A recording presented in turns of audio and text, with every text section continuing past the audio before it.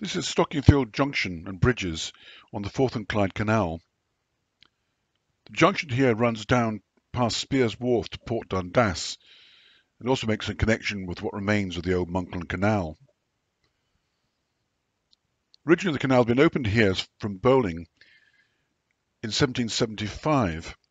It became the terminus for 2 years due to a lack of money to construct the line further towards the east. In 1777, the route was completely opened, so now boats could go all the way from Bowling in the Firth of Clyde, all the way through to Edinburgh and to Grangemouth on the Firth of Forth. However, the canal itself closed in 1963. However, it was reopened in 2002.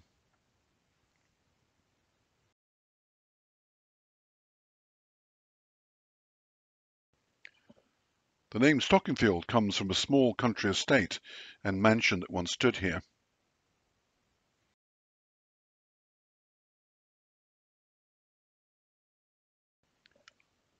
Ever since 1777, there's been a problem here that this is a T-shaped junction, which means you can't get across to the other towpath unless you cross the water. This was originally overcome by having a floating pontoon or bridge. Later, this was replaced by a ferry. In the 2000s, plans were drawn up to construct bridges that would link all three areas. This was to be known as the Big Boy. However, it was an expensive project and it was cancelled.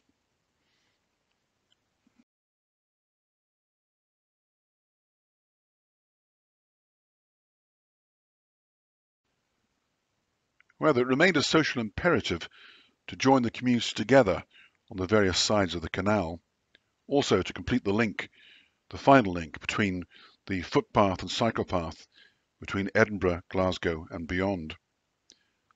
In 2022, the Stockingfield bridges were completed.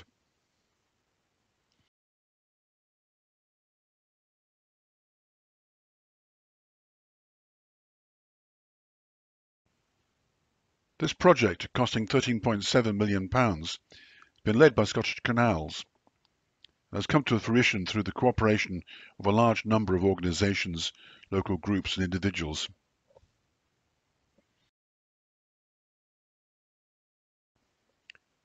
Overlooked by the bridges is the Stockingfield Narrows.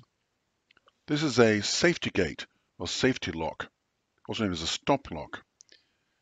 In the Second World War, it was feared that the Germans would bomb the nearby Aqueduct. This would result in a huge amount of flooding going into Glasgow, as the nearest lock gate on the canal itself was 17 miles or 27 kilometres to the east. These massive steel gates, there are a pair of them, were once hand-cranked closed. There are another pair down at Fir Hill and a final one near Spiers Wharf, both of which are on the Port Dundas branch.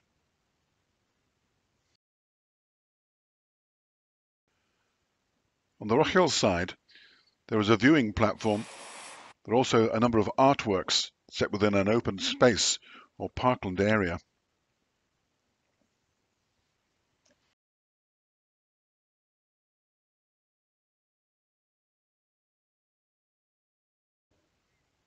The towpath has been both widened and tarmacked for both cyclists and pedestrians. Heading to the east, there is the Windford Lock. Beyond that, the Falkirk Wheel and Edinburgh and Grangemouth on separate branches of the canal.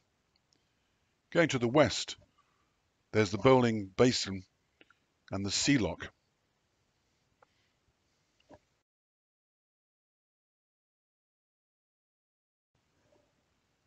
Not far to the west are the 5 lock gates at Mary Hill, together with their basins and a massive aqueduct.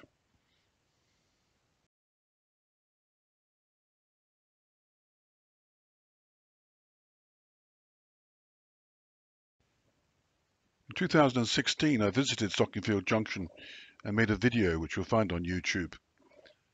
I also put together an article on Stockingfield Junction on Wikipedia.